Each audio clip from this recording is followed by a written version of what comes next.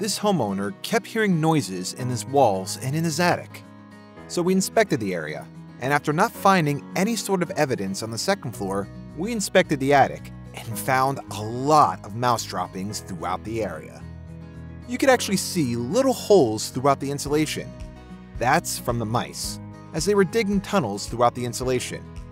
We're going to carefully clean up the droppings and install several rodent bait stations throughout the attic and along the exterior of the building.